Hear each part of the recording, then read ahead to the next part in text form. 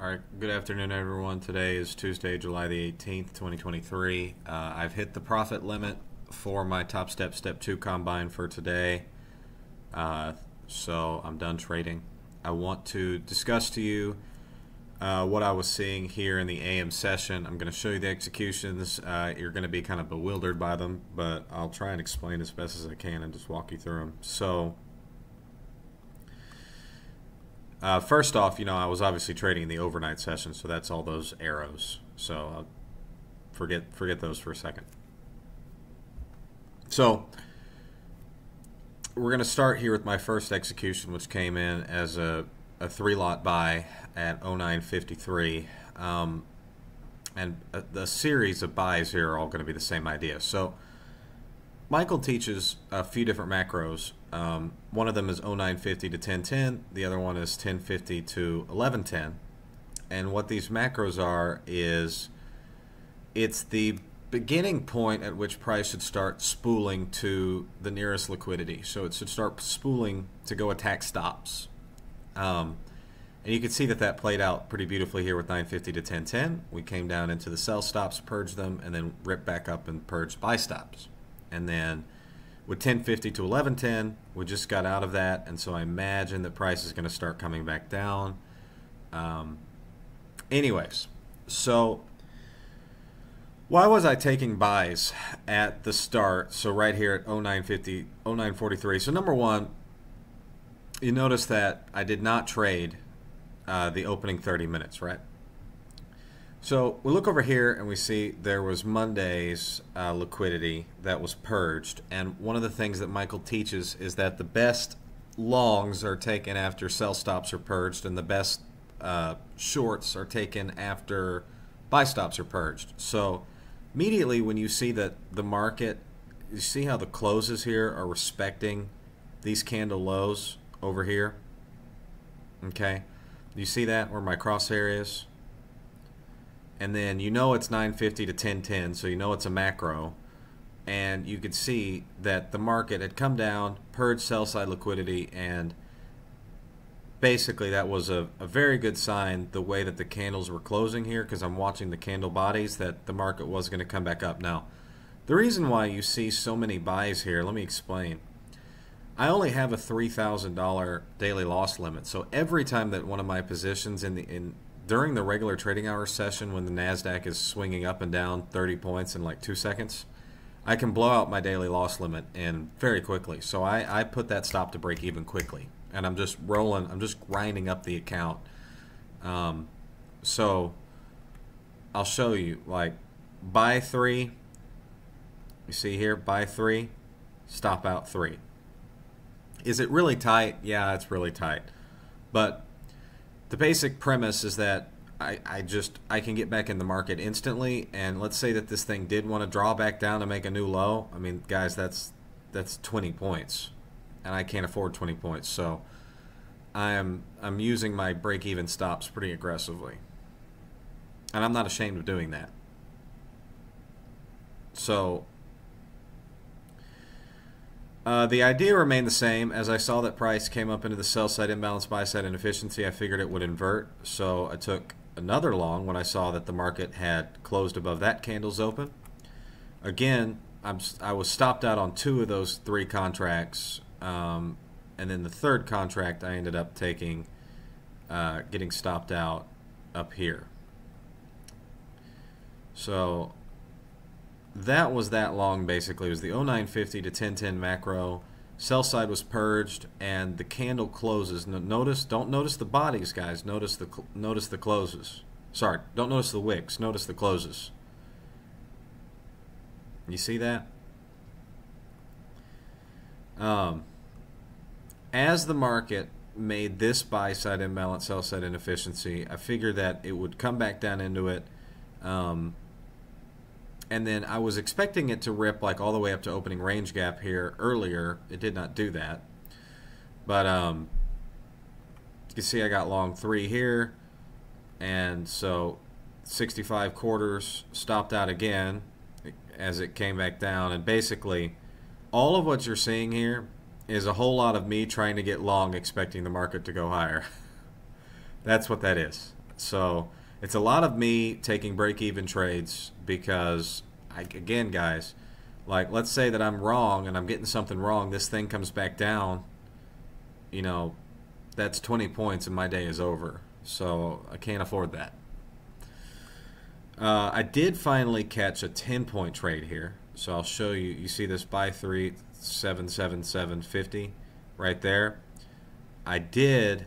You see how these. I'll show you. See, these are relative equal highs, or they were equal highs. Well, you see how the market just pops right up above it. Now, I was expecting it to go even higher earlier, like an hour ago, which it did not do that. So that's why I ended up making a 10-point trade there. Is I took 2 contracts off one contract. You see, one contract came off right at those equal highs. So long at 777.50, and then I got 1 contract for 10 points and 2 contracts for like 2.5 points.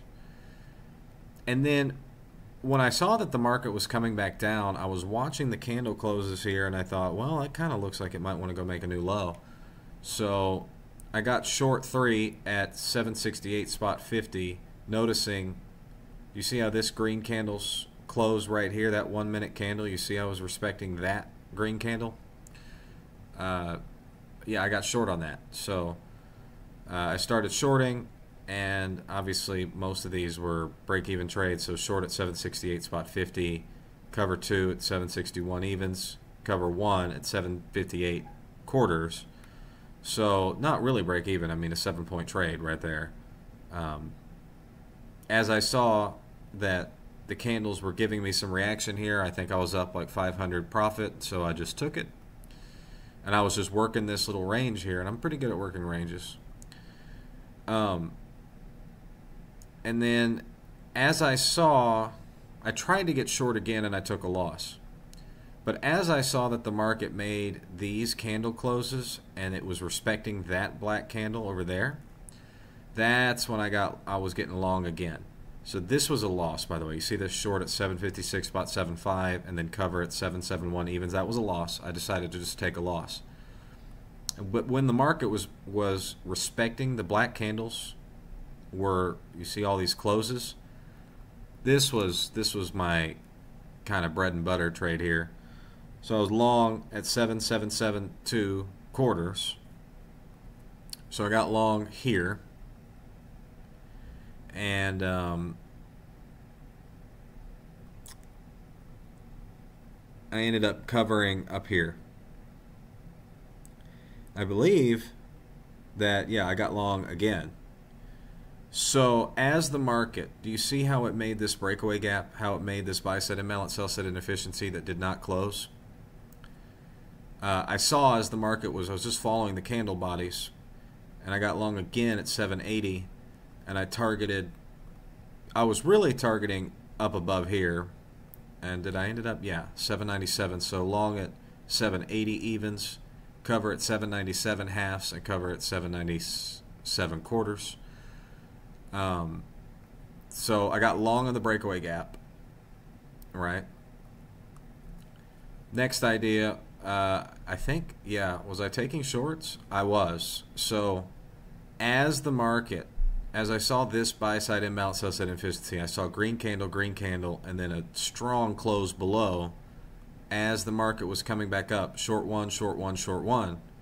So I was shorting, basically, do you see how this green candle's close respected that prior green candle? I was shorting it. And then as the market came back down to the nearest low, which was just a few points lower, again, so short 1 at 786 halves, 92 halves, and 94 evens. So I was shorting as it went up. And then I covered there and there. And at that point, I was near my daily profit limit. And then when I saw that these candle bodies were respecting that black candle right there, I figured that breakaway gap was going to stay open and price was not going to trade back through it. So I felt pretty confident about that. Long at 795 halves, which that was not a great entry. Obviously, I was a few points off. And then covered at 798 even. So that was my regular trading hour session. And then, as you can see, I do not have any trades from, well, I mean, I was sleeping, but it's also intentional.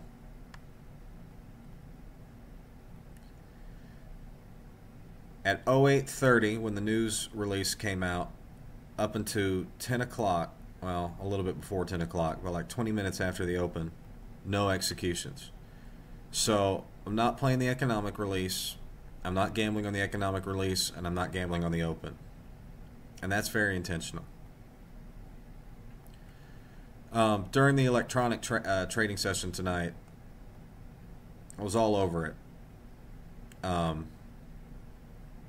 Just playing these yeah, in hindsight, it is a lot of executions, huh?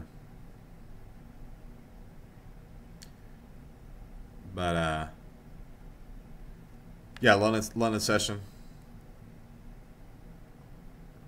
I was trading all the way up until 7:26, at which point I decided to stop and sleep. These executions, you know, when I was getting short here, I probably covered those a little bit early. In fact, I know I did. All right. Well, anyways, that has been an explanation of the trades that I took for Tuesday, July the 18th. Used a breakaway concept, used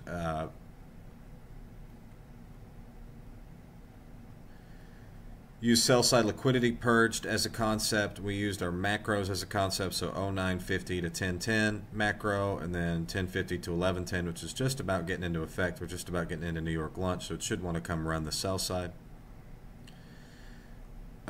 Opening range gap, so we know that that's a draw on liquidity, right? Opening range gap is a draw on liquidity.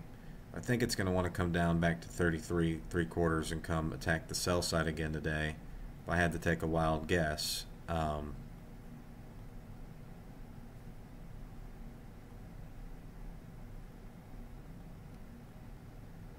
Coming into New York lunch. So used a few different concepts here for our trades today. I was up 900 in the overnight session and then made 2,700 in the regular trading hour session, guys. So and I did not trade from 0830 to 0950 basically. So the news release, and I didn't trade the New York Open. I was trading where I felt comfortable. And that's it, guys. Bye.